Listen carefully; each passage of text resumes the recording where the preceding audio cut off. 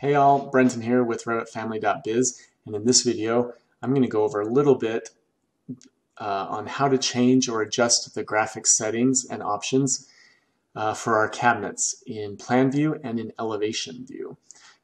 Because it's not good enough that our cabinets are super parametric and look great in 3D and in renderings. We also need them to look good in our documents, and so they need to display however you want them to display in elevation and in plan view. So let's jump into plan view really quick.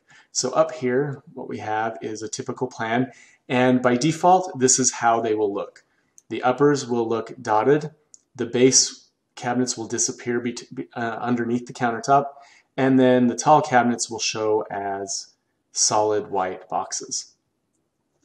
So if you want to adjust these, we have a couple options. I've gotten over the years a lot of feedback on this, and so some of the things we've done is to make the base cabinets visible. So if we click on the base cabinet, there is a parameter called Show Cabinet Outline. If we click that, you'll see the base cabinet now comes through as a dotted line.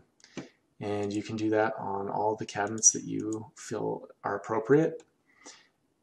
And then on top of that, I received the feedback in the last round of comments that that was not good enough either.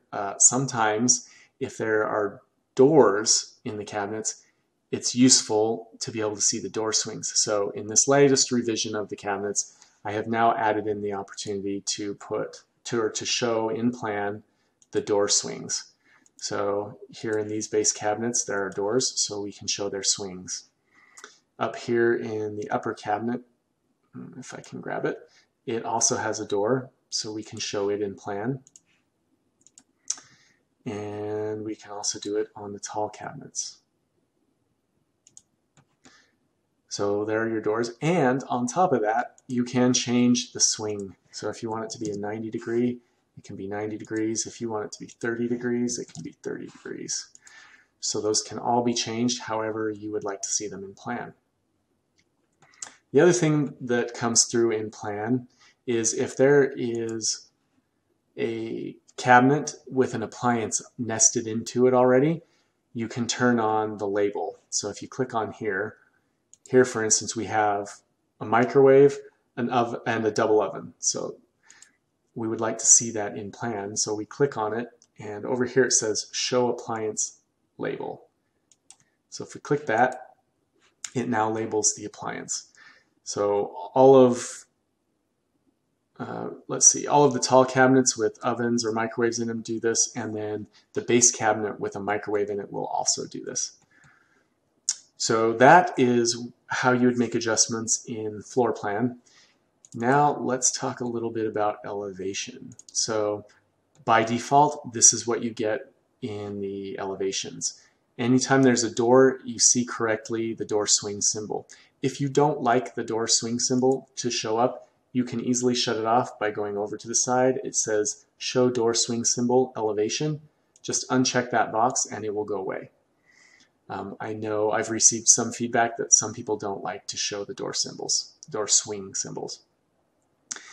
And then I also received the feedback that in other countries, the door swing symbol is flipped.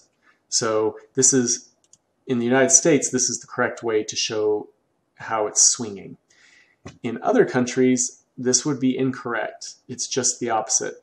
So in the United States, the hinge side is the point, and the pull side is the open end of the arrow.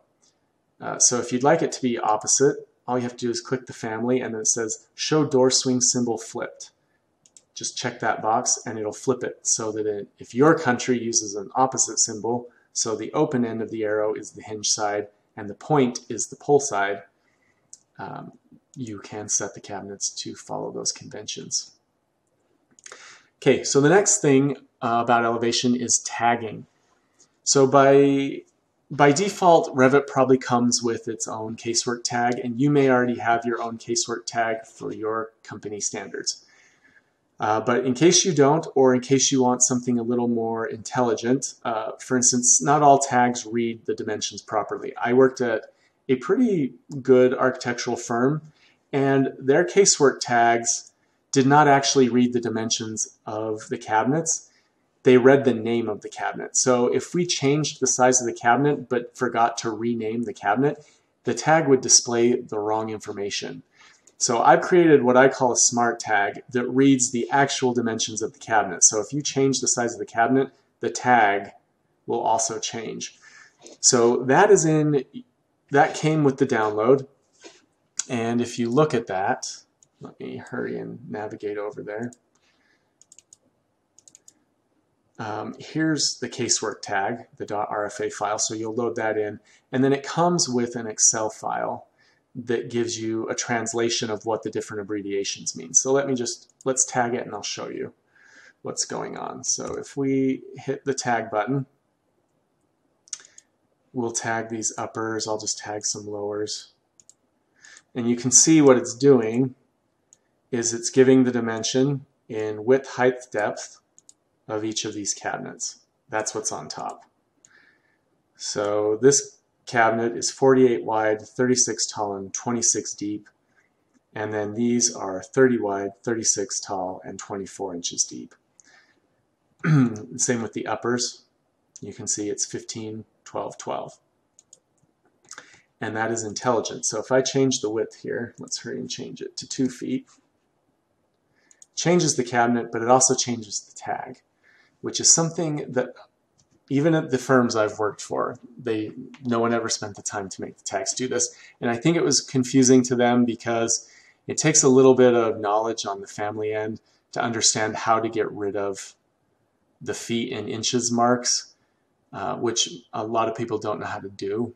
So I think no one in our firm ever tried to make that work. Anyways, so that comes shipped with it. And then underneath the dimensions are abbreviations. So there's always a 1-letter abbreviation and then followed by 2-letter abbreviations to describe the cabinet. So in this case, W stands for wall cabinet, and then DV stands for door vertical, so a vertical door that opens, swings up. Down here we've got a base cabinet with drawers that's a cooktop. That's what the DR and the CT stand for. So let me just show you the casework tag translations. So here, just to make it easy to see what I'm talking about, width, height, depth. So here's the tag. This is what it's describing. And then down on the bottom, here's the 1-character identifiers that could be in this first spot. So a base cabinet, a floating base cabinet, tall cabinet, or a wall cabinet.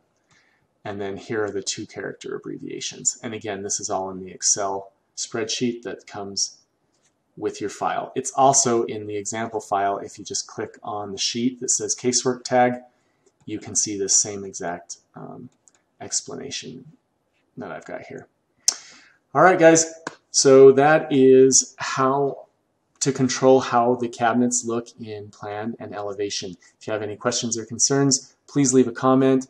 I'm happy to hear and respond to you guys. Thanks for checking out our families, and I'll catch you in the next video.